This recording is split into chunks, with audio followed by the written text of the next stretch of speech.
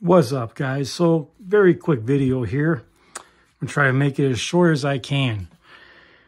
My thoughts, my channel, my opinion based on what I think. You guys can take my opinions however you'd like. You know I tell it like it is. I always will. I'm not trying to make you guys think one thing or another. Some channels do. Not going to say what channels. I think that's pretty obvious by now. Same with me. You guys know how I tell it like it is. So, I'm going to get on into it.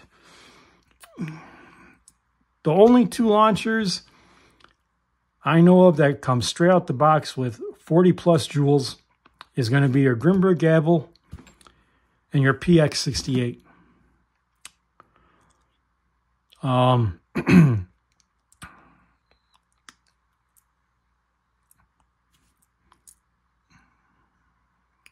What I like about the Gavle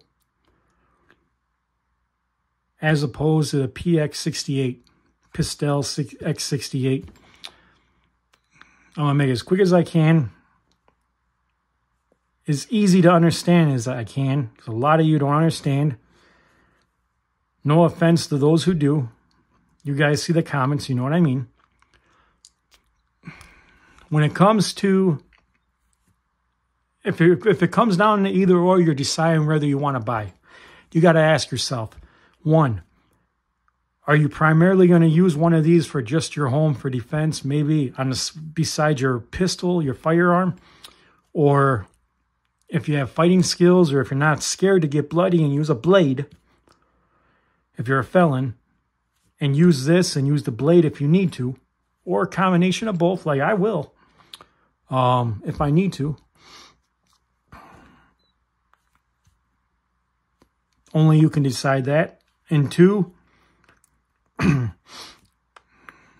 which one are you going to be able to conceal better if you chose to use it as an EDC, less lethal launcher?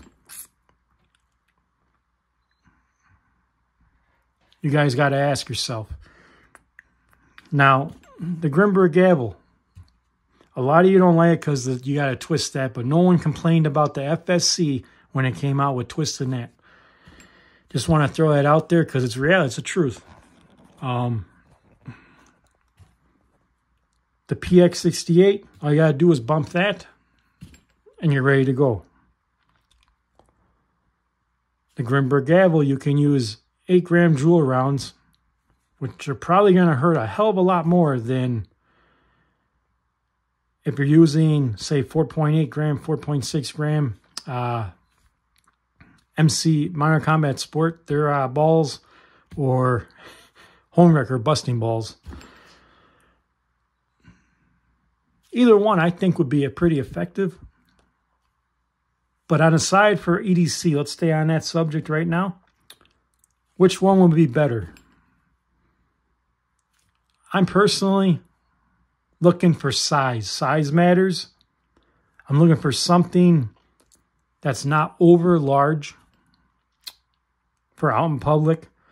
You don't want to draw attention if you're a felon having one of these on you. If you're in an area where police know you, if you're in an area where they don't know you, then as far as they're concerned, I can tell you guys now, they're going to look at you as long as you're not doing nothing stupid, just mind your own business like everyone else. In their mind, you're probably not a felon. You're an everyday average person.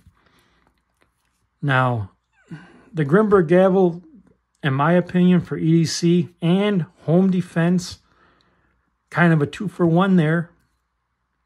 As many of us like more compact, the Gavle is where it's at for me, because it's about the size of the Barnes. It's a little bit slimmer. The handle here, if you minus that grip that I got from Wixon, it's not as long as this thing. This thing here is just about as long as up here for the barrel, which probably will be pretty uncomfortable. A lot of you say, Well, now some of you say the burner was uncomfortable, but imagine that. This I would compare to the FSC. This I would compare size-wise more so to the burners.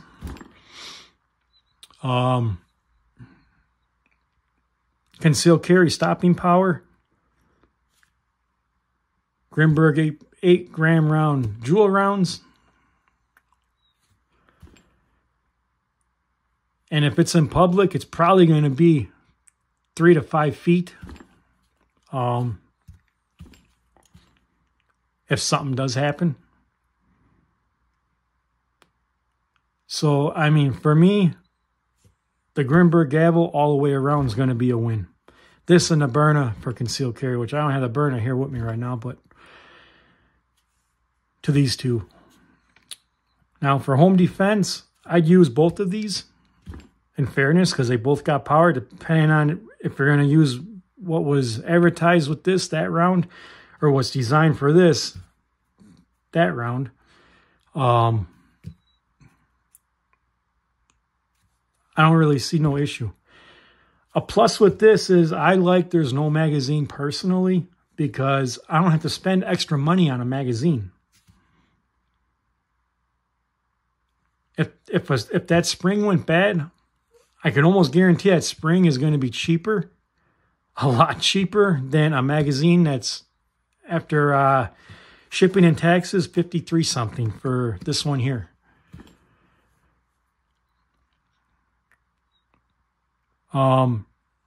Also, if this magazine should break and you don't have an extra magazine, you're shit out of luck. Grimberg Gavle, there's no magazine to break. So as long as you don't snap the spring in half, I don't know how you could do that. You're good to go. You don't have to worry about that extra expense later. So my thoughts on both of these. Oh, another thing is I like that this is made in the United States. Built, designed, machined, everything. Not even going to get into that. You guys know where I stand. But I had to get this because I do like it. I would not carry it on me. It's too large. But is what it is. So let me know what you guys think. Like, share, subscribe. More videos to come. And as always, stay 511.